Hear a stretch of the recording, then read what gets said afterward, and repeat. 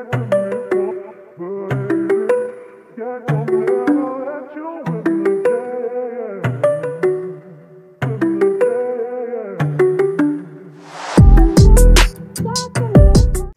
my loves. I hope everyone is doing well today. Guys, today I will be doing a DIY recreating a Zgallerie high-end Aspar wall sconce for you today.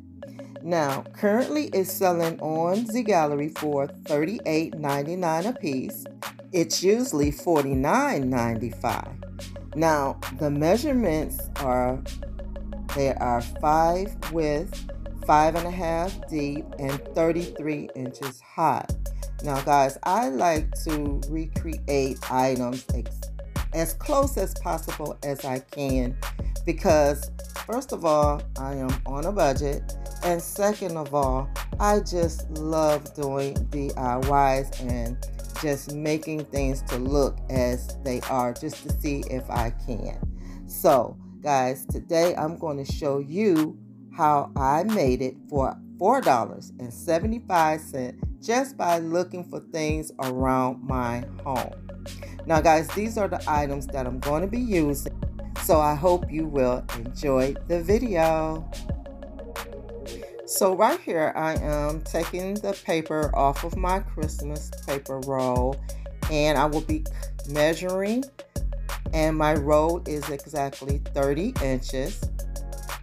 So I'm going to try to cut a straight line straight down the roll.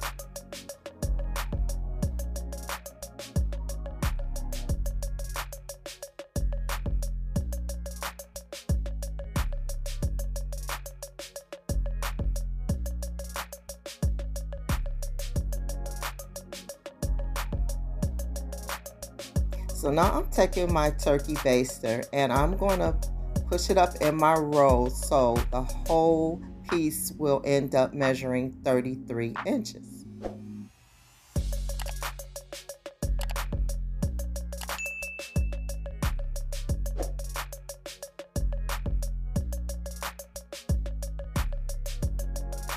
Now I'm just squeezing my roll together around that turkey baster, and I will glue this piece down. And I will do that going up the whole roll, but you must hold it tight so you can make sure that it's even.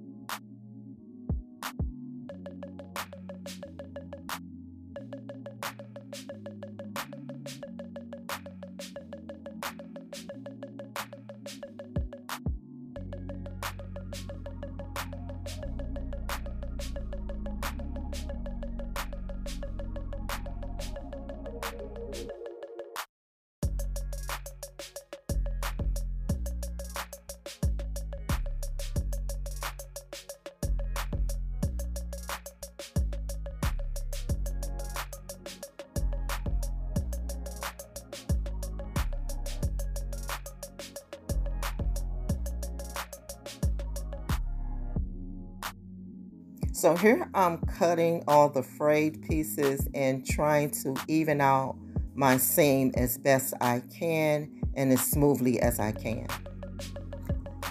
So now I'm going to be adding my top on, and this is from my candle.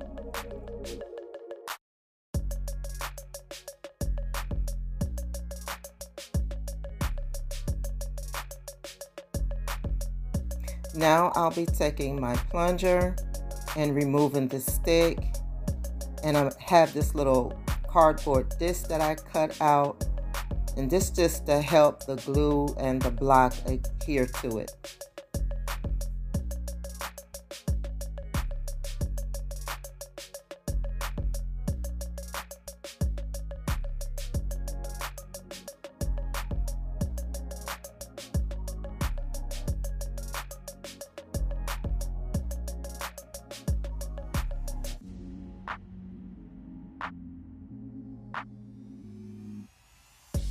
So now I will be adding tape, and that's just to hold it in place and so it won't slide around. Now I'll be adding my cardboard disc for the bottom, and this is the part that's going to go up on the wall. So this is what I'll be using to make sure that it sits on the wall flat.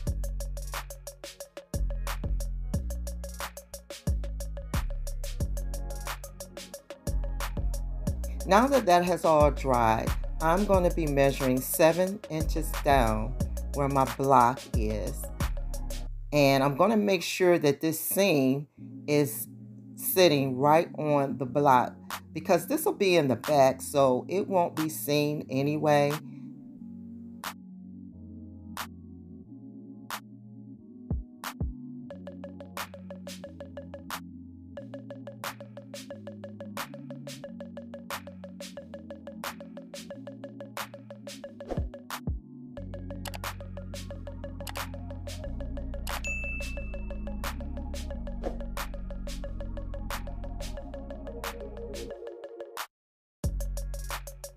Okay, so now I am spray painting it with my white spray paint, but you could skip this step. I'm just doing it because I want my metallic paint to pop more.